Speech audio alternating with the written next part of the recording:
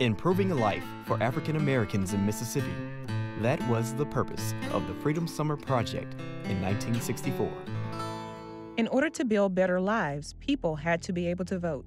Once the people attempted to register to vote, then their names had to be published in the paper or posted on a bulletin board in the public building.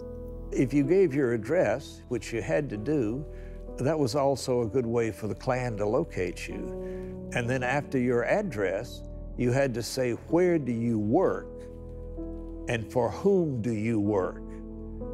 Massive power, ultimately violence underneath it.